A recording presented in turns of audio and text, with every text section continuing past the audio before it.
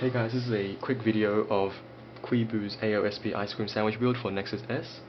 It's version 2, so there are a couple of fixes compared to version 1. Most noticeably is the USB storage devices. That works now, so you can plug it into the computer, plug the phone into the computer, and it will show up as a storage device.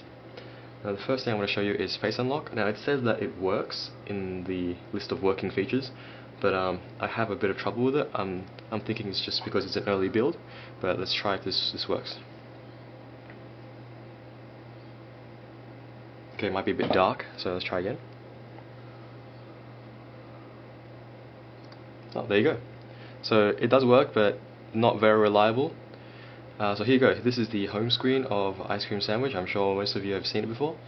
But compared to the AOSP ROMs compared to the SDK ports, there are a couple of differences. The first thing I noticed was in the app tray, we now have the transitions where they fade in, and also once you reach the end of your apps, it begins and goes into the widgets, which is different to the SDK ports earlier.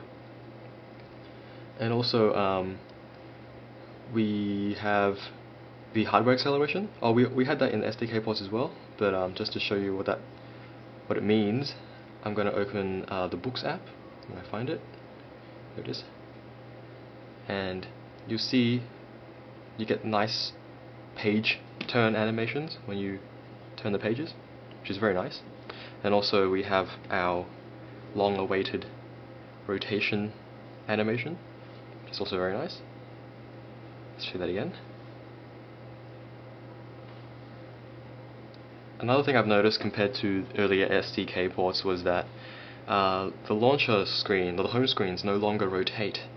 They stay fixed in the portrait, which is a bit of a bummer, because I enjoyed having the home screen turn as well. Maps is also a bit different.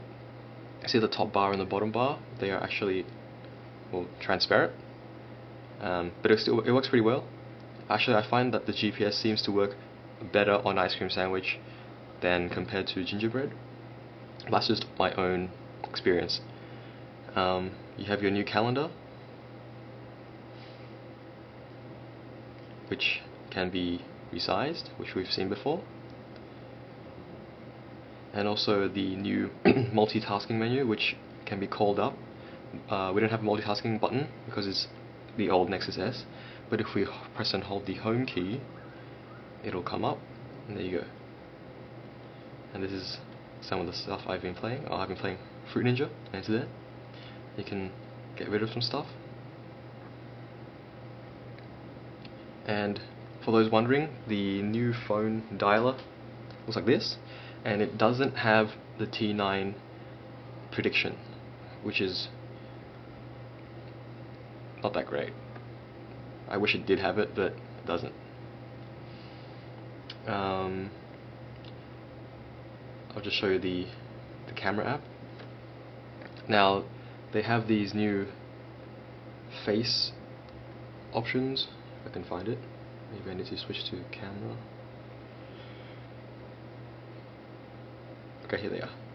They have these face detecting silly effects, but unfortunately they don't work on this build. If you just press it, it will force close. There you go.